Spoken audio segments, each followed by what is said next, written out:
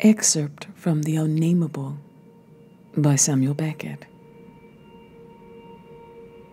I'm all these words, all these strangers, this dust of words with no ground for their settling, no sky for their dispersing, coming together to say, fleeing one another to say, that I am they, all of them, those that merge, those that part, those that never meet, and nothing else, yes, something else, that I'm something quite different, a quite different thing, a wordless thing in an empty place, a hard, shut, dry, cold, black place, where nothing stirs, nothing speaks, and that I listen, and that I seek, like a caged beast, born of caged beasts, born of caged beasts, born of caged beasts, born in a cage and dead in a cage, born and then dead, born in a cage and then dead in a cage, in a word like a beast, in one of their words, like such a beast, and that I seek, like such a beast, with my little strength, such a beast, with nothing of its species left but fear and fury.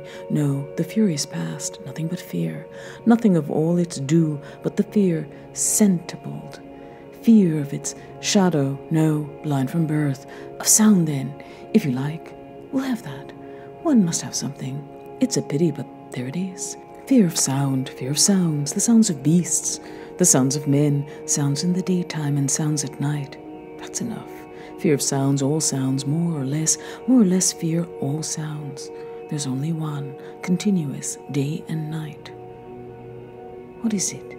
Its steps coming and going, its voices speaking for a moment, its bodies groping their way. It's the air, it's things, it's the air among the things. That's enough that I seek, like it. No, not like it. Like me, in my own way, what I am saying, after my fashion, that I seek. What do I seek now? What is it? It must be that. It can only be that.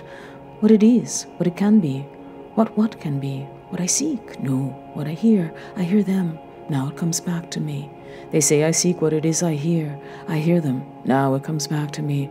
What it can possibly be, and where it can possibly come from, since all is silent here, and the walls thick, and how I manage, without feeling an ear on me, or a head, or a body, or a soul, how I manage, to do what? How I manage, it's not clear, dear, dear. You say it's not clear, something is wanting to make it clear. I'll seek what is wanting, to make everything clear. I'm always seeking something. It's tiring in the end, and it's only the beginning.